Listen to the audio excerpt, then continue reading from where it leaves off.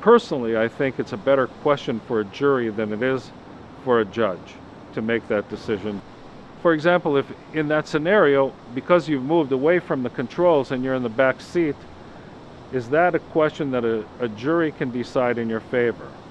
And what if the keys are not in the ignition and they're in your pocket? You keep moving from those controls. But clearly, you are likely going to be cited for a DUI under those circumstances.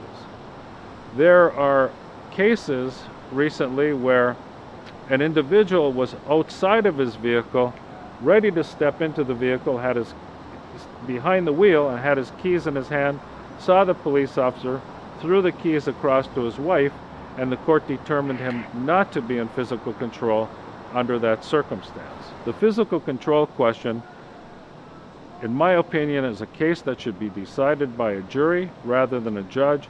And for any lawyers that are potentially watching this, I would highly suggest that you take on the case in that manner.